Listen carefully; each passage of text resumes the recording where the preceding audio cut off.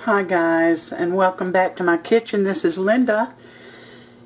Have you ever had just such a rotten day at work, or a day that you just didn't feel good at all, and you knew that you had to feed your family or feed yourself, and you just didn't want to do it? I've had many of those days. And actually, I had one about 2 weeks ago, and I came up with this easy, no fuss meal. So this is a 2-quart casserole, and I have a 24-ounce jar of pre-made sauce, pasta sauce. You can use any flavor you want to. And I put just a little bit in the bottom of that casserole dish. And now I have, when I originally did this meal, I had spinach, but they didn't have any spinach this time, so I have a 25-ounce bag of ravioli, and they're frozen solid. The whole bag's going in there. Even the ones that try to jump out, just grab them and put them back in. The whole 25-ounce bag, solid as a rock. I don't like the ones that are stuck together, but anyway, here we go. Solid as a rock. All down in there. Doesn't matter if they're flipped over.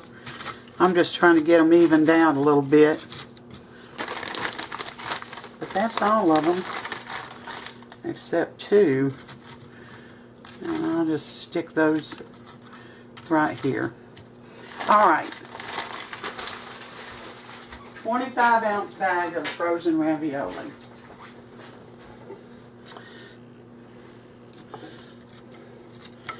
Now you're going to take a good bit of the sauce that's left.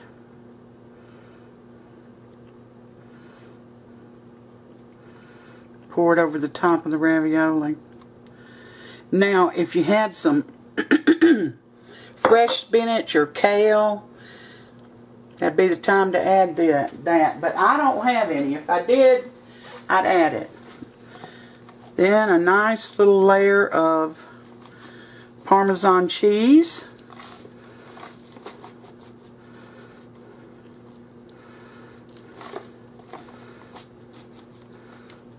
Going on top of that.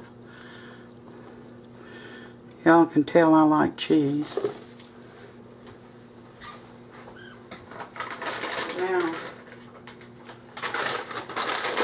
the next layer, and last, trying to see how these come out of here. There we go. I've got some frozen meatballs. Now I use the Italian blend, because that's what I like. If you like plain, use that. And just kind of spread them around.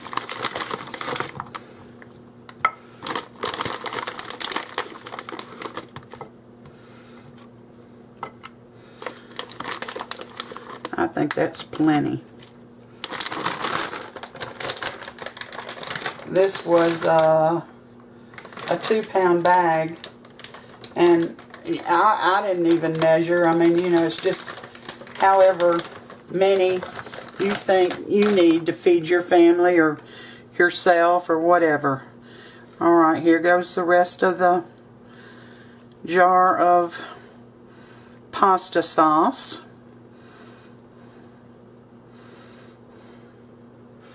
I'm going to put a little water in this and shake it up. Not much.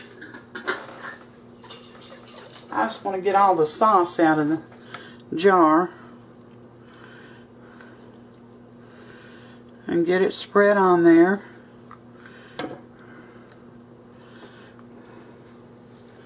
Now we're going to put another layer of the Parmesan cheese on.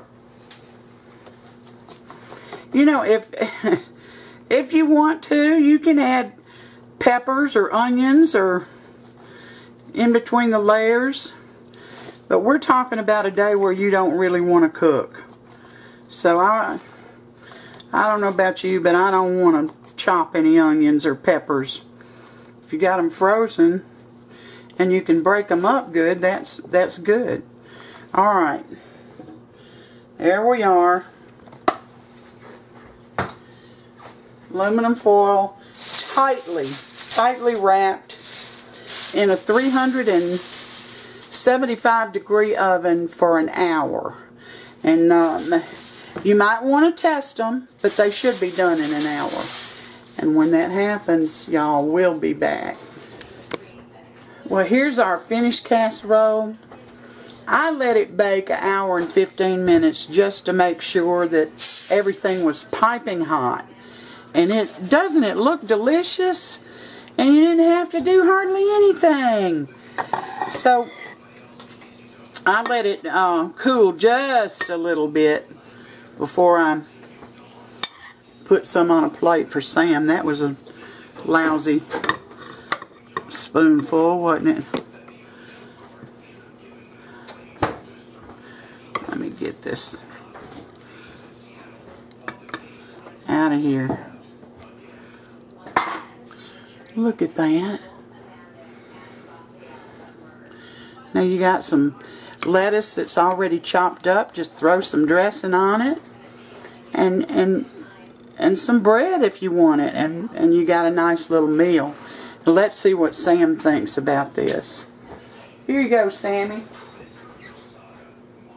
Is this the ravioli that has spinach in it? No, they didn't have any spinach filled this time. I had to get cheese filled. Well, cheese is good. Yeah. Well, you know, I like it. Y'all, you don't have to put this in a 2-quart casserole. If you've got a larger family, use a bigger casserole dish. Use a 3-quart. Use 2 bags of ravioli and a whole bag of meatballs. And if you have a chance to throw in some spinach or something, you know, if you just happen to have it, go for it. I mean, this is an easy meal when you don't feel good or you just had a bad day and you don't want to cook. So what do you think, Sam? It's delicious. I love the ravioli. The meatballs are exceptionally good. Everything hot to it like it should be? A little bit too hot. I mean, you know. Not spicy, you mean hot from the oven? Yeah. Well, there you go, guys. An easy meal. Weekends, weekdays, weeknights, anytime you don't want to make a big fuss, this is for you. Now, there's something else I want to say. They're doing away with annotations. And a lot of times when I make a mistake in degrees, you know, what temperature to cook something or how long to cook it, or I've misspoken something during a recipe, I'll put it in an annotation. Well, the 1st of April, first week in April sometime, they're doing away with that.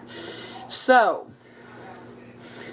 I will be putting any remarks that need to be said in a video to straighten up what I've said or done wrong will be in the show more section before the recipe. So you all don't forget that, okay? Thank you for coming in and spending part of your day with me. I always appreciate it. Please like if you like this recipe. Give me a thumbs up. And subscribe if you haven't. It only takes a minute. Until next time, you all take care and God bless.